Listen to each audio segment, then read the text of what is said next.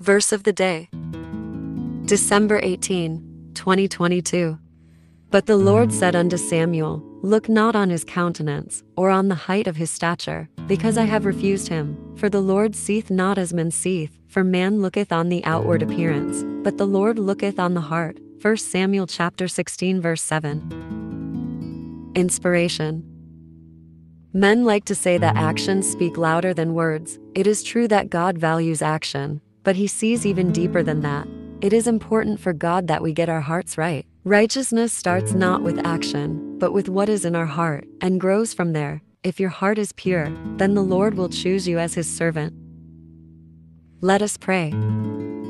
Father, there is much my heart has been through. I have not taken care of it, and it is filthy and weak. Only through Christ can it be cleaned. Wash my heart anew, O God, that I might find righteousness and serve your will daily. Amen.